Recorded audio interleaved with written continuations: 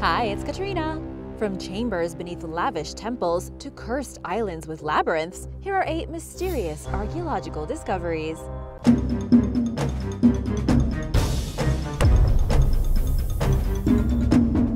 Number 8. Pork Clock of Pompeii.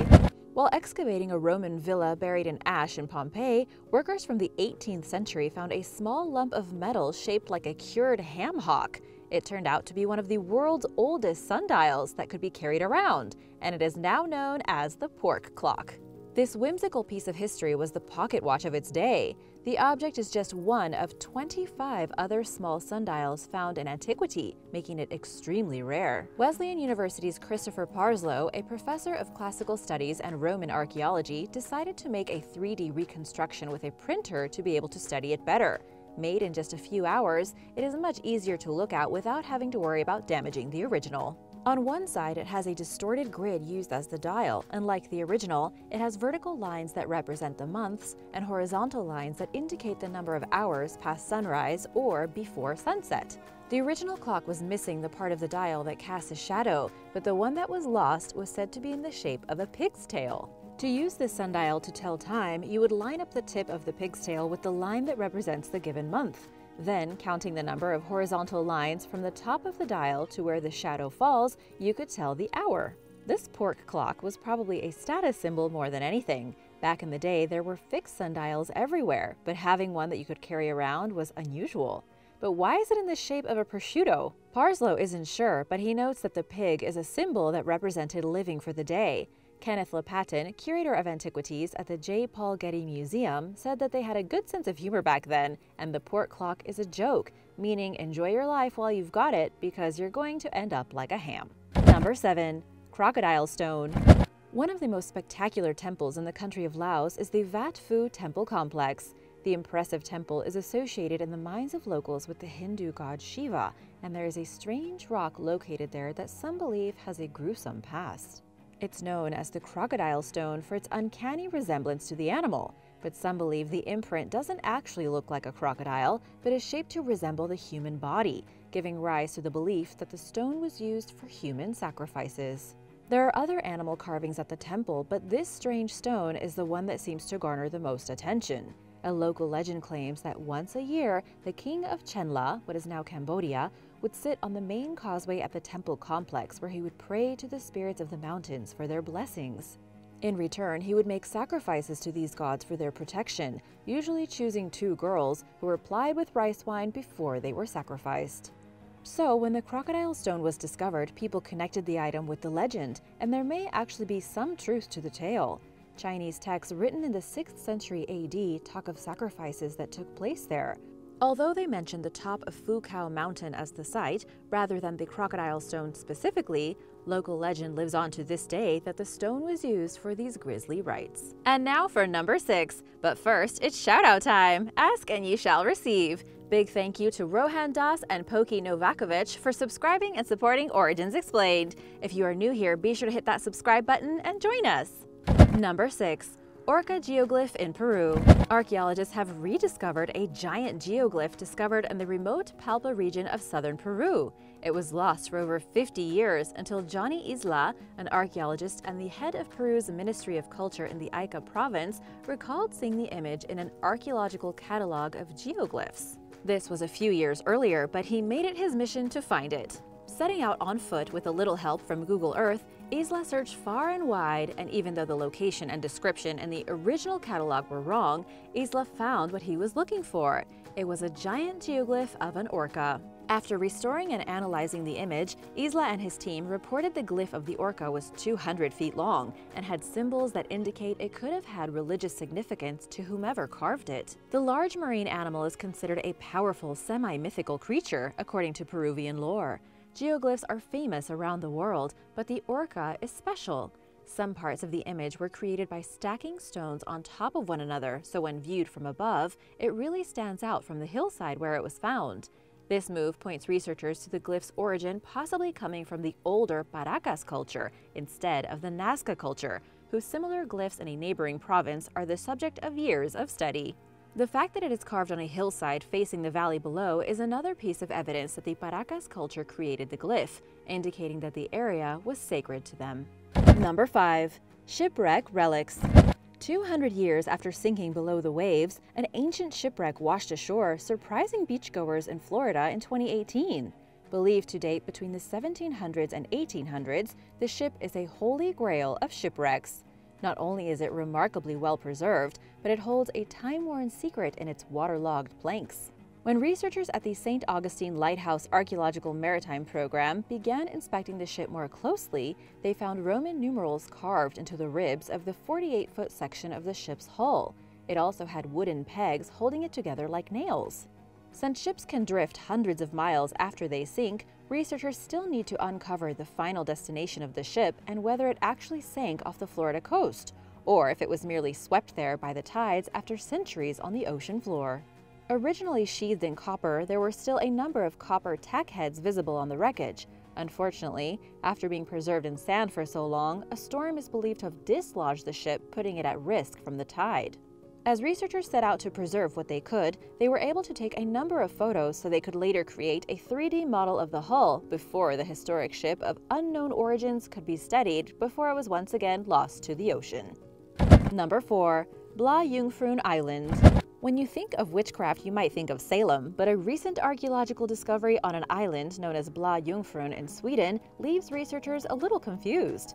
The small island, measuring less than a mile long, is now a national park located in the Baltic Sea. Its environment seems quite inhospitable, with dense forests and large rocks, filled with mysterious caves and an ancient stone labyrinth. Archaeologists investigating the caves on Bla Jungfrun believe that strange rituals and performances dating back thousands of years might have taken place inside. The locals associate the island with dark curses and evil magic.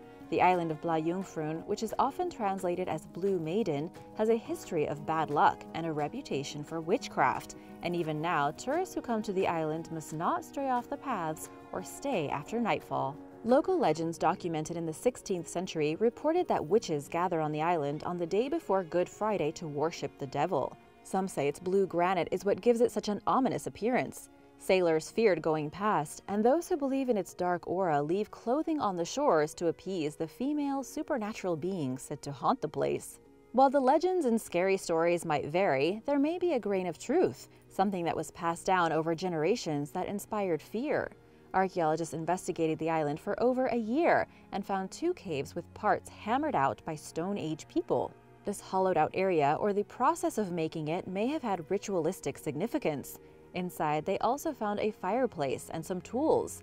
There may also be an altar to leave offerings, and there is a rock shelter in between 2 caves with more tools and ancient seal bones left behind.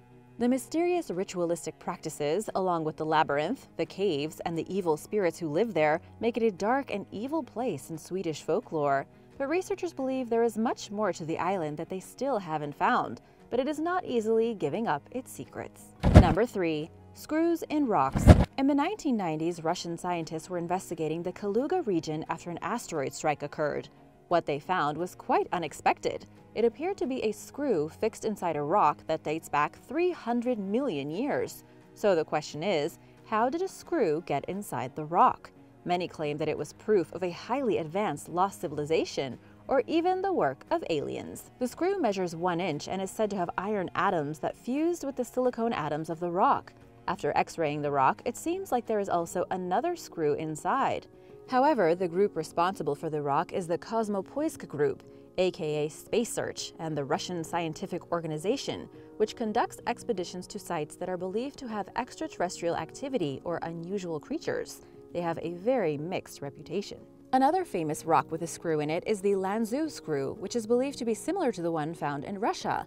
The pear-shaped stone is quite dark, and when it was cut open, it looked like there was a metal screw that was stuck inside. Again, rumors spread that it must be the remains of a mysterious civilization, or something from another planet. But is it actually a screw, or the remnants of an ancient sea creature? Some scientists who examined the photos of the screw believe it could actually be the fossilized remains of crinoids. They're a species of marine animal that was around 350 million years ago, which is pretty much the age of the rock. Scientists have also found many fossils of crinoids over the years and suggest the screw-like shape is actually the stalk, which also has that threaded shape embedded in the rock. To the untrained eye, it could look very much like a screw. What do you think? Was it some ancient alien race that misplaced a screw? Or the fossilized remains of an ancient sea lily? Let me know in the comments below. Number 2. Desert camel carvings. Camels are pretty common in Saudi Arabian deserts, but 2,000-year-old life-size carvings of them? Not so much. In 2018, researchers who had been working in a remote part of northern Saudi Arabia uncovered a dozen reliefs and sculptures featuring both camels and donkeys carved into 3 rocky spurs, which are ridges extending from a hill or a mountain. Even though sand erosion had destroyed the sculptures somewhat, the carvings were still identifiable. Distinct from other carvings seen in the Saudi desert, the camels as well as the donkeys, mules, or horses are all shown unharnessed and grazing in a natural environment. One carving shows a camel meeting a donkey, which is not often seen in rock art in the area. With no tools or other artifacts found there, the mystery still remains as to who carved the animals and why. But with researchers believing the region was more of a rest point for caravans rather than an actual settlement, we may never know who felt so compelled to honor these animals with the stone carvings. Number 1. Padmanabha Swami Temple.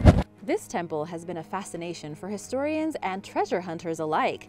Many people, including locals in the surrounding area, believe the temple is not only the richest temple in the world, but is also the mother of supernatural sites. It's an ancient and sacred place with golden walls and rooms filled with legendary treasures.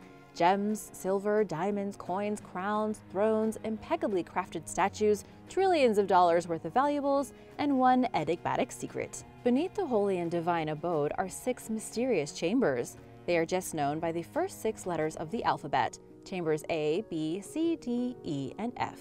The story goes that in 2011, a retired IPS officer, Sundarajan, filed a petition to the Supreme Court to open the temple's unknown treasury.